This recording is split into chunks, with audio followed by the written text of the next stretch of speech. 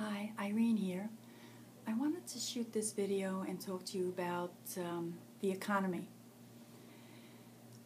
Yesterday when I was driving with my husband in the car, there was a car that passed us, and it was a little bit bigger than the smart car. You know, the smart car, the little two-seater that, God forbid, somebody hit you, you'd probably get killed in it.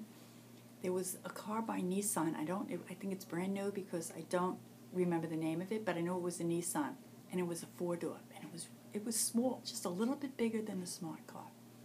And my husband, out of the clear blue sky, turned around and he says, you see, that's what the government wants us to ride around in, while they're up on Capitol Hill riding around in their limos, and we're flipping the bill for it, and we're also paying for the gas. And it just struck me so funny, the way he said it. He came out of the clear blue sky. But it's so true. And today, I am at work. It's Saturday. We come in, I start at 9, I work till about 2. But anyway, I'm not busy right now, so I was up at the front desk, and I was talking with the girl who runs the front desk, the receptionist. She's a young girl. She's 23 years old. Her name is Tara. She's a sweet thing. And she lives with a boyfriend, and she's very, very responsible for her age. And her boyfriend, he owns his own business. But, you know, we were like talking about how expensive everything is.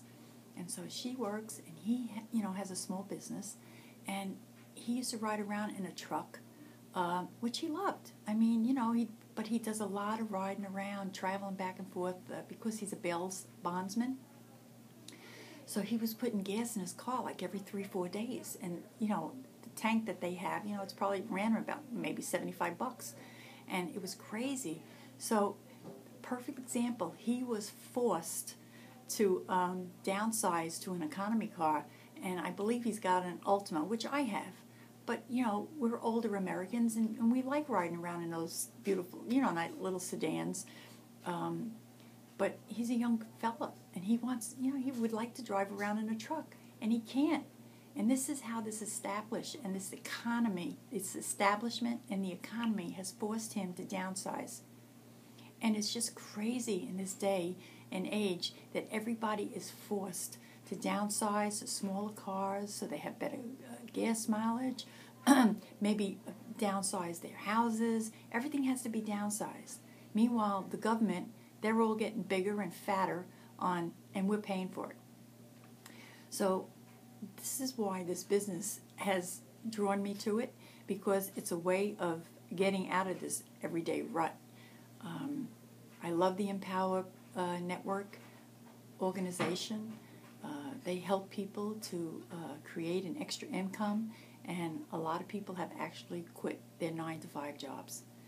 And that's why I want to tell you that you can do the same thing. If you're interested in learning how to earn an extra income so that you don't have to downsize, that you can work your way to being financially free, just click the link below and join us. Hey, darling.